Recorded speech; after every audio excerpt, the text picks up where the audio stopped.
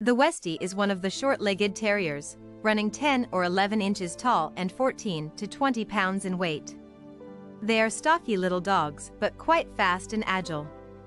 West Highland White Terriers are immediately identifiable by their dense, harsh white coats. These are fairly short coats, but tough enough to push through brambles and harsh enough to shed dirt easily. The coat needs to be clipped or hand-stripped to work out the dead undercoat. The white color helped their guardians to see them in the fields and distinguish them from the prey they were hunting. Despite the white coat color, these dogs are not albinos. They should have dark pigment around the eyes, mouth and nose. The ears are prick and the tail moderate in length and sturdy.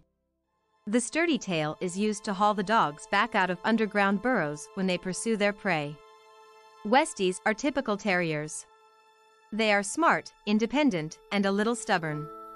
Obviously they are tough, determined little dogs to be willing to go underground after a fox or badger.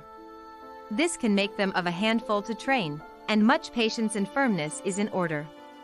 They are lively and fun dogs, but do not always feel the need for human direction. Again, showing the terrier temperament, Westies are not always good with other dogs that they have not been raised with and can be dangerous around other small house pets such as bunnies.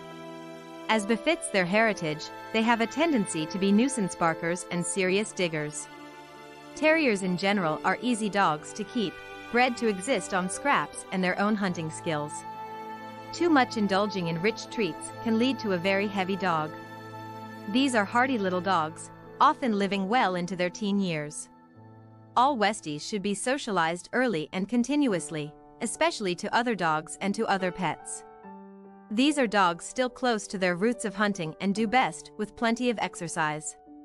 Left to their own devices, they will excavate your yard and bark while doing so. Westies are alert and will alarm bark to defend their homes and families.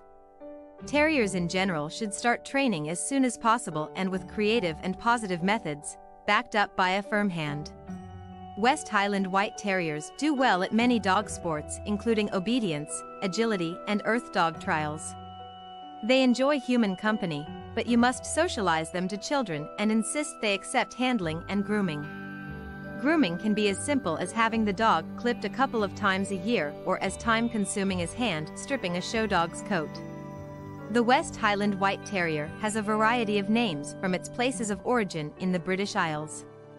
Back as far as King James I in the early 1600s, the tough little white dogs were known and admired as the dogs of Argyllshire. The breed had its type established by Colonel Malcolm of Paltalock in the 1800s and, in fact, the West Highland White Terrier was called the Paltalock for a while and then the Roseneth Terrier after Colonel Paltalock's farm. It appears that the Scottish Terrier, Cairn Terrier, and West Highland White Terrier all came from common stock with different fanciers culling different colors. The white dogs were easier to spot in the fields, and this was their big advantage. As with all the terrier breeds, the West Highland was bred as a vermin hunter. Everything from rats to foxes was fair game, and that is still true today. While most Westies enjoy favored status as family pets, they still compete in earth dog trials, and many still clear out moles or mice in their backyards.